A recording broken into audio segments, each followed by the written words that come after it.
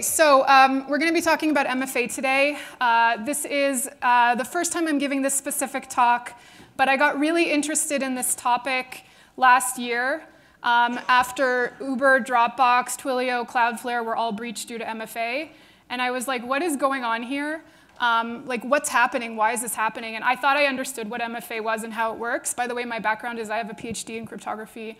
I started in network security in around 2004, 2005. And I thought I understood what MFA was, but I didn't. And so I assume that given that I don't understand what this thing is, and this is like actually the thing that I'm like uniquely, nerded out on, nobody understands what MFA is or how it works. So you may think you understand what MFA is. What I want to do today is give you a deeper understanding of how MFA works. I don't think anyone else is going to present it this way, so we'll see what you guys think. But I think there's a lot of interesting stuff going on in this space. And I think that this group is really well positioned to learn about it. I know you're not cryptographers and InfoSec people like me, but this community is the one that manages access to very important things: repo access, CI/CD pipelines, your identity provider. Maybe that's not you, maybe that's a different group in IT. But all of this stuff, production access, who can log into your servers, who can touch your systems. If this stuff gets compromised due to an MFA breach, and you're like, well, I had MFA and I don't know why it didn't work, that's not a good position to be in. And that's kind of like where the tech industry was in 2022. So hopefully in 2023 we do better. Okay, so that's the goal of this talk. Okay, so let's start with the simple stuff. Why do we need MFA? Well, over the last 10 years, we've noticed that passwords get stolen, leaked, phished, they get cracked. People find password files. Do you remember those old Yahoo breaches where someone stole the password file and was able to reverse all the passwords from the password hashes? So this is the kind of stuff that I was teaching in my InfoSec class in 2010. And that stuff's like kind of old news.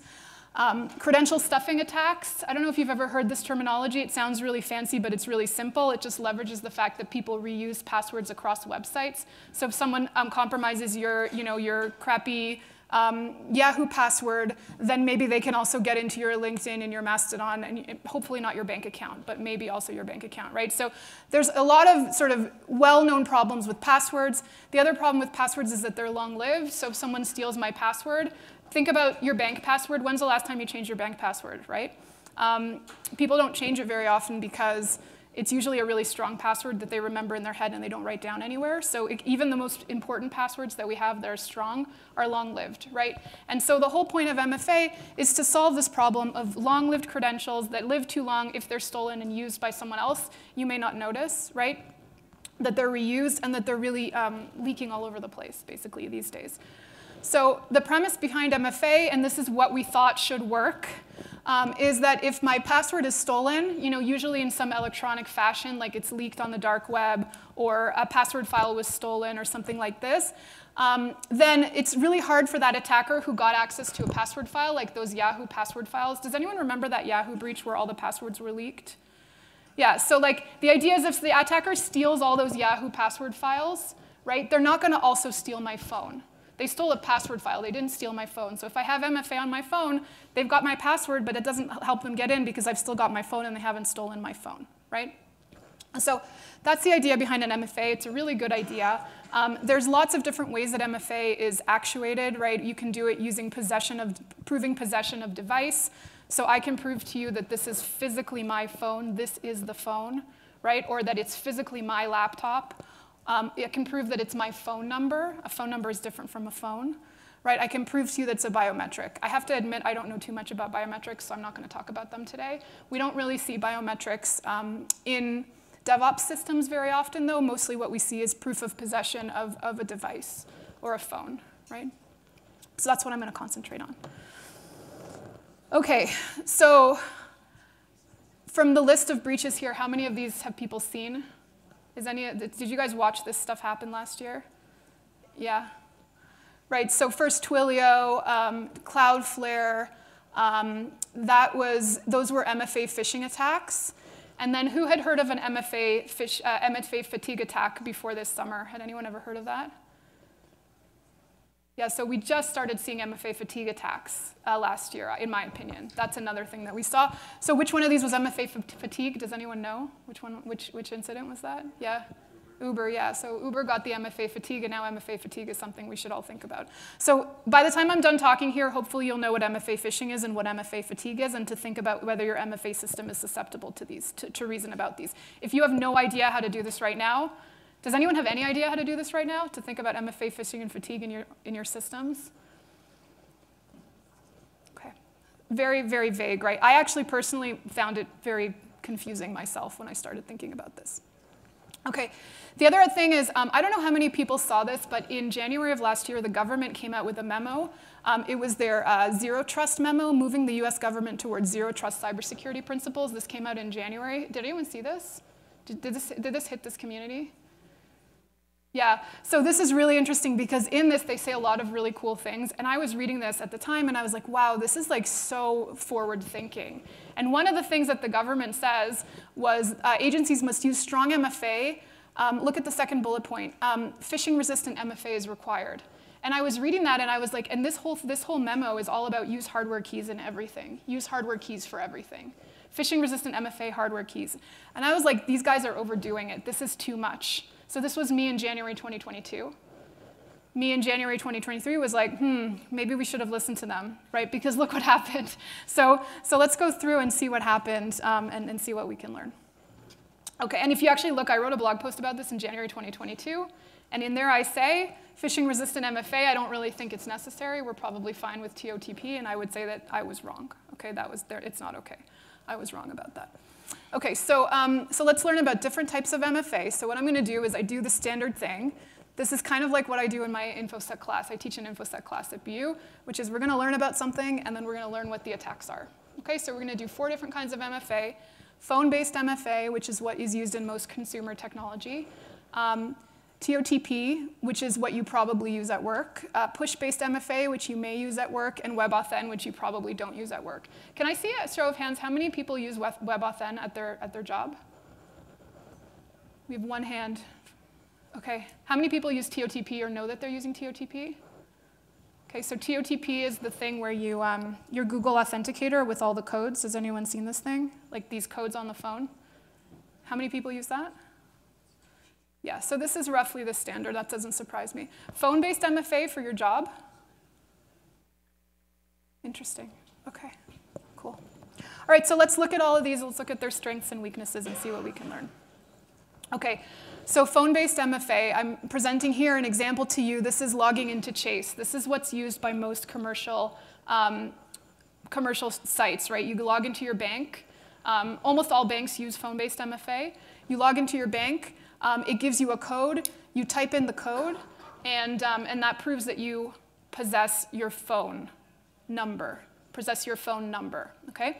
So typing in a code from your phone proves that you can actually receive phone calls at that phone number. Okay? So what you're doing in this MFA is that you're proving that you possess the phone number. You can receive calls or SMSs at that phone number, and that the code is short-lived, right? Because it only lasts for however long, usually 10 minutes for something like a bank, right? And so the good thing here is this solves the problem of like your long-lived bank password, right? Because this code only lasts for 10 minutes. And it also solves the problem if someone steals your bank password from the dark web or it leaks somehow, because then they would also have to steal your phone number. Okay? Does that make sense? So this is the most popular consumer technology because most people know how to receive phone calls and most people know how to receive SMSs and type in a code. Okay? The problem is that there are a lot of attacks that are actually quite well known on this type of technology. And we really saw them in, mostly business applications, but also in, if you saw anything like cryptocurrency websites, they actually it's consumer tech that does not use this system anymore because the system has been attacked so often in that world of consumer tech. So there are places where this is no longer done. I'm honestly still surprised that like business bank accounts still use this technology. That drives me crazy. But I understand why consumer bank accounts still use this technology, but it's crazy to me that business bank accounts still do. Okay, so what's the problem? So the problem with phone-based MFA, and the reason that we don't use it in business applications usually, hopefully, is because possession of a phone number, it's actually not that hard to steal your phone number.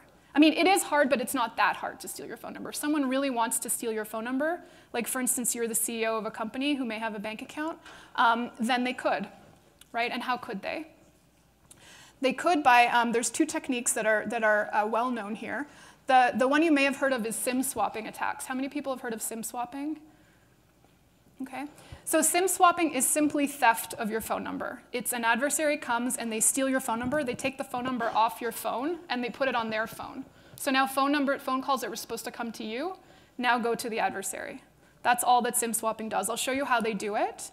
But it really just taking your phone number and moving it from your device to some other device, so they're receiving your phone calls, they're receiving your texts.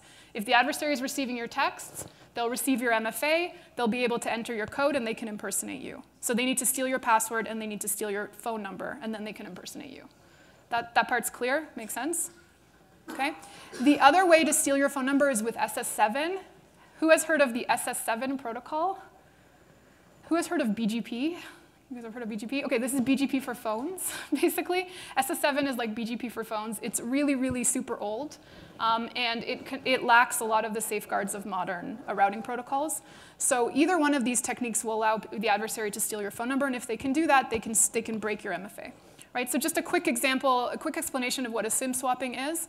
Basically, the attacker learns various things about you. They call the phone company. They say, oh, I have a problem with my phone. Can you please fix it? Can you transfer my phone number onto my new phone? And the phone company's like, oh, OK, da da da da, and they send the phone. They basically transfer your phone number to the adversary's phone. Now the thief gets your calls, and they can impersonate you to the MFA. There have also been SIM swapping attacks that are known where the adversary went and bribed employees of the phone company to change the mapping of phone numbers to phones. And in that way, they were doing MFA. In that way, they were able to do SIM swapping attacks. And the reason they do this is for MFA attacks and for recovery attacks. A lot of times, password recovery goes through your phone. So if the adversary can steal your phone number, they can steal you through password recovery, right? So in business applications, in my opinion, and I say this with 100% confidence, if you can avoid using phone-based MFA, you should, because there are too many ways to exploit the telephone system that you just don't want to have to worry about. We have better tech for this. And in a business environment, when you have employees, you can ask them to learn how to use an authenticator app, right? In a commercial technology, it's maybe not so possible, but in a business application, I think it is possible. Okay. So I'm going to keep going. Should I take any questions or just keep going? You know, I'm fine if anyone wants to ask anything, but I'll just keep going if people have anything they want to say. Please just put your hand up and interrupt me. SS7 attacks, I used to think were very obscure. SS7, again, is the protocol that runs the telephone network. The main defense that this protocol has is that it's very hard to get into the telephone network if you're not a telephony provider. So people won't really connect to you unless you are a telephony provider. And so the security of the SS7 network used to be based on the fact that it's hard to just enter the network at all. But once you're in the network, security is terrible, in summary. Right? What's happened is that there are, as you know, malware for hire of all sorts of shapes and forms on the internet today. And so now, if you actually go look, there's a whole ecosystem of SS7 malware that will allow you to do things like steal phone numbers. And it's actually pretty easy. If you just Google it, you'll find it. So it's not even that hard to find. And so this is the reason that phone-based MFA, I think, it should be completely deprecated at this point, at least for business applications. For commercial applications, it's better than nothing. But for business applications, I think it's important that we don't use these anymore in our systems. OK.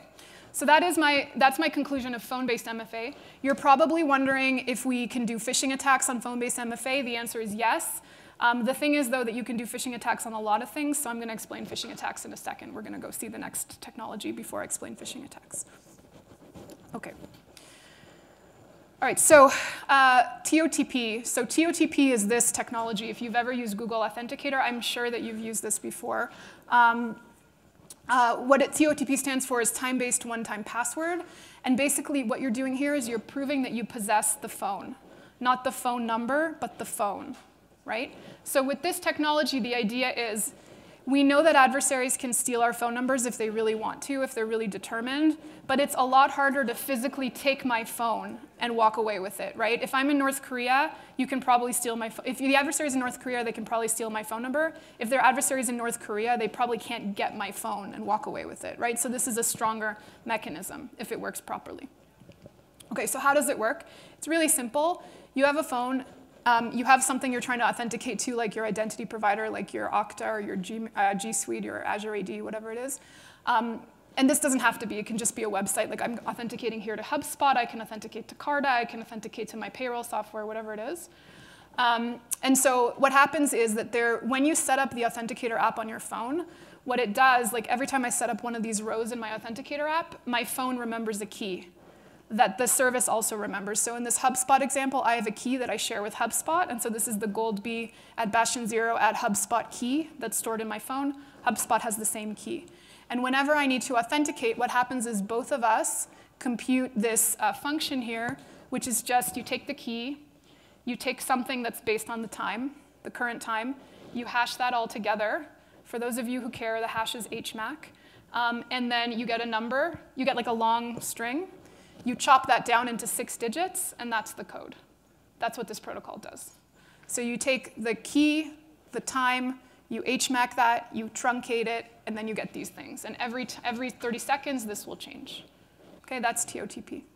So it's a really cool protocol because it proves possession of the phone because the key should only be in your phone.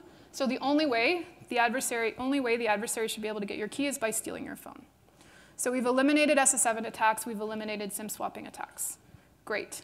Okay? This is where we were in the beginning of 2022, I would say. This was state of the art. So what happened? This is an example. This is a real example from a Cloudflare blog that they published in August of how their TOTP was phished. Okay? So here's what happened. We had an adversary. The adversary is over here. And the adversary was spamming employees with this message that you can see here. And the message was like, please go to cloudflareokta.com. So cloudflareokta.com looks like a legitimate website. This might as well be called evil.com, okay? Because this is the adversary's website. So this is the phishing site. So don't name your, so lesson number 1, if you're an adversary, don't call your website evil.com, but let's all mentally model this as evil.com. Okay, so users like, great, I'm gonna go to evil.com, and this is what it looks like. These are screenshots from Cloudflare, by the way. So evil.com had this thing over here. And I was like, cool, I have to do something. Let me log in. This looks like a login, username, password, MFA. Okay, so what they did was they typed in their username, they typed in their password, they looked on their Authenticator app, they pulled their MFA, right? What you would normally do. The problem was that the site that they did this on was not a real Cloudflare website. It was evil.com. What does the adversary do? In real time, goes and replays those exact credentials to the actual login of Cloudflare, okay? Now you've logged in as the user. Do you guys see it? Okay, that's it. That's the phishing attack. So an MFA phishing attack is when you fool the user into going into evil.com, putting in all those credentials, and then relaying them in real time to the actual site. Now you've logged in as the user. You're in. You can do all kinds of things, change the password, change the authenticator, turn off the authenticator, move around, do whatever you want to do next. You're in, okay? This is what we saw in 2022, for the most part. Okay, let me take a breath here, because I think this is important. Any questions on this? Okay, cool. So you can read this in the Cloudflare bug, but that's all it is. It's really simple. You trick people to go to the wrong website. They put in their credentials, including the MFA, and it's relayed to the real site. You're in. So that's the problem that we have, MFA phishing. You can see that this would happen whether you use TOTP, like proof of phone, or whether you use like phone-based MFA, proof of phone number, right? In all these cases, you're putting in a code. If you put the code into the wrong site, you're hosed. That's it, right? The adversary gets your credentials. OK, next thing. So there's a thing called push-based MFA. Has anyone ever used push-based MFA? OK, great. So with push-based MFA, there is no code, right? So we don't really have the phishing problem, but we have a different problem. So this is an example of push-based MFA that I found on the internet. Again, you have your phone. Your phone stores some kind of secret. And what happens is whenever you log into the thing, it will call out directly to your phone, and it will say, would you like to approve this access request, right? So I'm logging into my my Cloudflare identity provider, and I finish the login, I get this push notification to my phone, I press yes, and then I log in, right?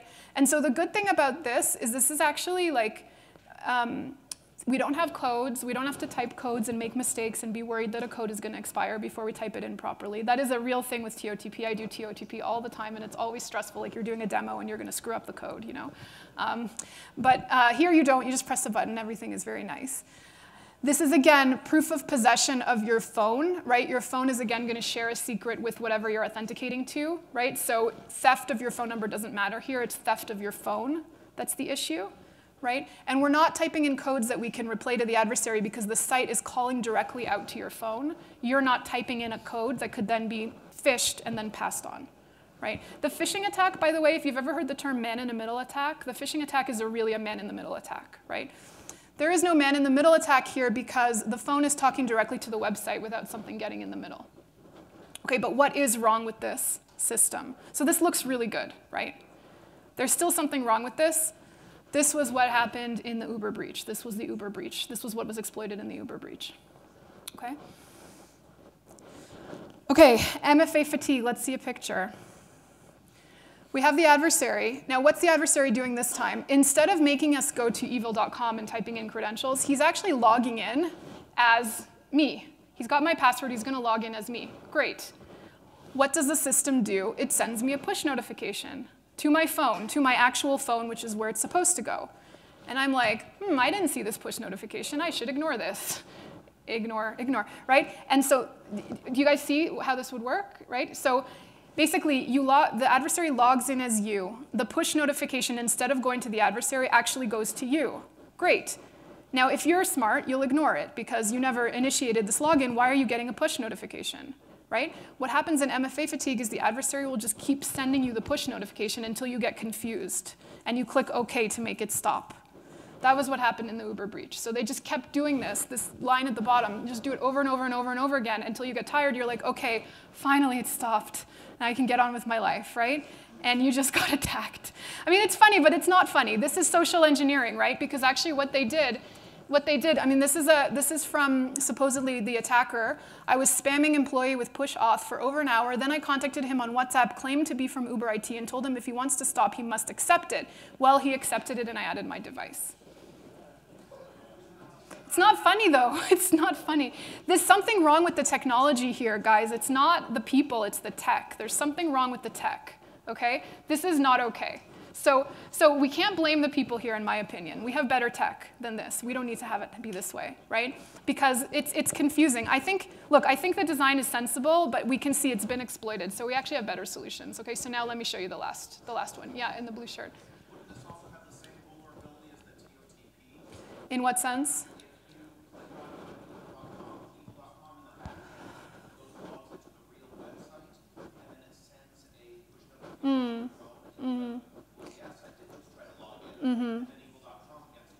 Yeah, that would be a phishing. That's true. I buy that. So what you just described was very clever an attack where you would also learn the password, right? You would learn the password, and then the MFA would go through. So you're right. There is that form of phishing.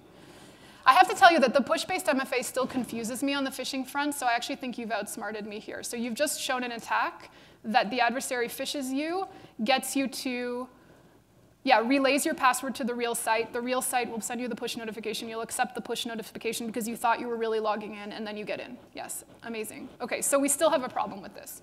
OK, so this tech still isn't the right tech. So what can we do? So this is I'm going to skip this for now. So this is where I want to talk about. I want to talk about Webauthn. So Webauthn is sometimes called FIDO. It's sometimes called hardware keys. People say that we're going to solve this problem with hardware keys. And I think that's kind of true, but I also think that's kind of not the point. Because if someone starts spamming me with notifications to push the button on my hardware key, then I may also still have a problem, right? So I want to look into what this tech actually does so we can understand how it works. And I argue that the reason that Webauthn works is because we have TLS. We have this thing called TLS. Okay, so TLS is the thing that makes the lock on your browser. Right? It's HTTPS. It's the way we communicate with the internet. So Webauthn is a combination of public key cryptography and TLS, and that's what's stopping these attacks. So the reason that no one understands this is because you have to understand web security and also cryptography to understand this, which are two things I understand, so hopefully I can explain them to you. So here's how it looks. So we have 3 players in this protocol. Before, I've only been talking about your phone and your identity provider. We have the identity provider, we have the authenticator, right? I drew it as a phone, it could be a hardware key, I don't really care. What matters is that there's a secret key that this phone has, and it corresponds to a public key. So this is public key cryptography, like what you would see in a digital certificate, right? And the property is that the adversary can know the public key, but they won't know the secret key. You can use the public key to verify a signature, but that doesn't mean you can learn a secret key. Okay? So what happens is that the identity provider that we're working against knows Alice's public key, and Alice will have a public key and a secret key associated with that identity provider stored in her phone. And so this is what happens in Webauthn. The IDP connects to your browser. It says, hi, I'm the IDP. I have a challenge for Alice for her to authenticate. Now, what your browser does is does this amazing thing, and it says, who am I talking to? Am I really talking to the IDP? So if the IDP is Okta, right, it's saying, is this really Okta? Because I'm speaking TLS to whoever sent me this message. And so I know it's Okta because I'm speaking TLS, right? Like when we use the internet and we browse to a website like Google, we know we're talking to Google because we have a certificate for Google. We see the little lock in our browser bar that tells us we're talking to Google. So we know we're really talking to Google, right? So your browser, unlike us humans that are dumb and we don't know who we're talking to, someone sets us a website called cloudflareokta.com and we think we're talking to Cloudflare, right? The browser knows who it's talking to. It knows it's talking to okta.com, right? So it's going to check that because it speaks TLS and it can check that with TLS. So I'm harping on this because this is the point. This is the key point of this tech. So what happens now? The browser speaks directly to your authenticator. Your authenticator is not talking to the internet. It's not talking to the identity provider. It's just talking to your browser. The browser's telling it, I have verified that I am talking to Okta. Okay, please respond to this challenge from Okta now. I'm telling you this is Okta. You can trust me because I'm a browser. I know TLS. I can verify certificates. The entire apparatus of web security is protecting me here. I'm really talking to Okta. Please authenticate to Okta. The phone is like, cool, I'll authenticate to Okta. So basically, it signs the challenge using the public key. The browser sends it back over to Okta. And then Okta can use Alice's public key to verify that that it's really talking to Alice, and everyone's happy. Okay, that's the technology here. So we're not like typing in codes anymore. We're just pressing good, like we're pressing OK, and we're pressing OK to the right thing because the browser has checked for us that we're really talking to Okta and not to the adversary. That's the key. So the key here is that your browser is involved. And the reason that people want to use hardware keys for this is because you can plug a hardware key into your laptop and have it talk directly to your browser without going out to the internet, right? There are other ways to talk directly to your browser without going out to the internet. You don't have to use a hardware key. You can use like Windows Hello on your Windows machine. I think there's some, I'm a Windows user, so there's some other version of this for Mac and stuff like that that's like a hardware key on your computer that will talk to the browser. It doesn't matter what you use. It doesn't have to be a hardware key. It just has to be something that can talk to the browser and know it's talking to the browser and not to like the arbitrary internet. The browser will check that you're talking to the real place, and now you can't get phished. Okay, so let's look at this again. Why do we stop MFA phishing? Browser TLS makes sure the authenticator is actually talking to the identity provider, right? I had Google here before as the identity provider, right? And the authenticator talks directly to the browser, not to the internet. So it's not like getting confused about who it's talking to or where the message came from. If you look at this picture here, like what happened here? The user, sorry, not this one. If you look at this picture here, right, the user's kind of confused about who they're talking to because they're getting fooled into talking to this evil.com and they think it's like really Cloudflare or they think it's really Okta. In my picture, right, your phone will not release the code unless it's actually talking to something that put the code there. The only thing that put the code there is Okta. Your browser makes sure you're really talking to Okta, and that's why you don't get phished. Okay? So this isn't about hardware key or not hardware key. It's about your browser getting involved, protecting you with TLS, and making sure you're talking only to your browser and not to the arbitrary internet. Okay? Yeah. Yes? I was just going to mention, I think the key part of this is that the Webauthn protocol is built into the browser. Yeah. Right? It's part of the browser. Yeah. Which makes it usable. Yeah. Yeah, you're using the browser in an incredibly strong way. You're using web security here. We know web security, you know what I mean? And we sort of ignored it with MFA up until this point. And now Webauthn is like, oh yeah, remember web security, let's use it. Let's use TLS, and let's use TLS to solve the problem here. Yeah, and then in terms of the MFA fatigue, right? Again, you're talking directly to the browser. So you have to actually go to the actual website. You have to go to okta.com for your authenticator to do the okta.com authentication. Right? So you can't just go to like an arbitrary website or get sent to that website by the adversary because you're actually having to go there in order for this to initiate. In the back?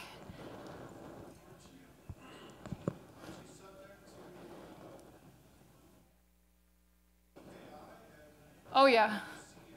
Yes. Okay, great question. So you're saying TLS. So this mechanism's security depends on the security of TLS. If TLS stops being secure, for example, if the web PKI fails, like your certificate for Google gets forged, then this mechanism it can no longer hold up. 100%, you are correct, that is true. So this security of this is inherited from the security of TLS. We need secure TLS for this thing to be secure. So the assumption is if TLS is secure, you're good, and if it's not, you're not. So we're relying on the security of TLS. So you've just pointed out, like now we're going to go get attacks on the security of TLS, and that will wear this, wear down into this protocol. But yes, at least we avoid sort of like the obvious mistakes. I'm running out of time. What should I do? Wrap it up. 5 more minutes. OK. There was another question. Yeah.